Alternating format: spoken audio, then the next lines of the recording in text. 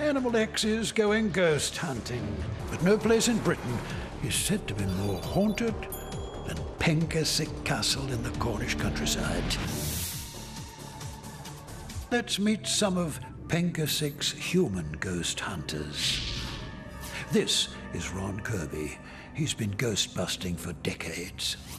Explain to us how you go about communicating with spirits. What I would do is I would stand with my rods and I'd say, well, if there's an active presence anywhere at all in here, turn at least one of the rods through 360 degrees. Now, I'm not faking that. So it's 360 degrees. And then I'll say, well, give me the direction of the nearest presence. Well, the nearest presence is here. Take me to that presence. No, that's where Hannah is. The room we're standing in is the most haunted room in the most haunted place in Britain. 8 spirits are known to regularly visit here. Not all of them are human. Quite often a cat has been felt rubbing against people's feet. And when they look down, of course, there's nothing there, so it's a spectral cat, if you like.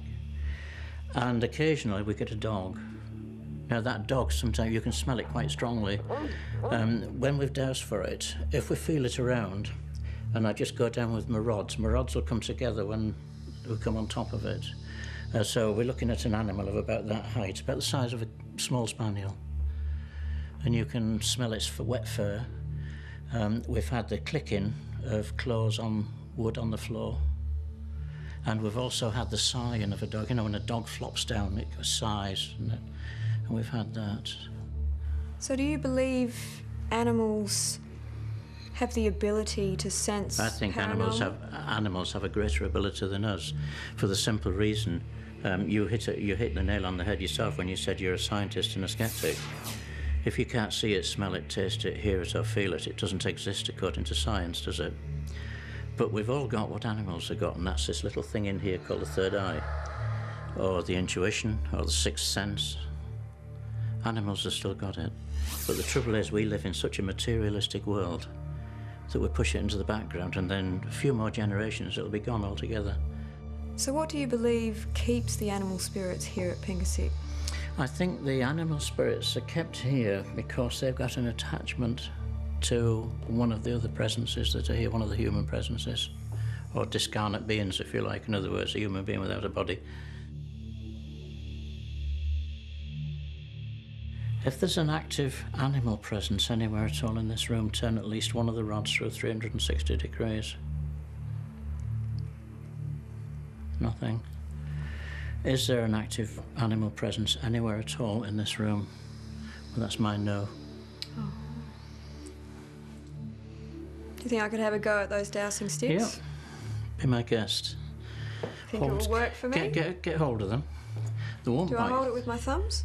No, just rest your thumbs against the back, just to steady them. Just like that. Get your hands around them. They won't bite you. Okay. Body's width apart. Put your thumb on them. Tips just very, very slightly down. Relax, you're tense. So, what are you going to ask first? Should I just ask? Ask if you're a woman. Am I a woman?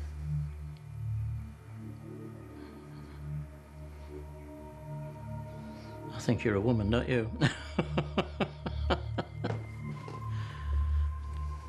I'm not moving that at all. That's quite remarkable.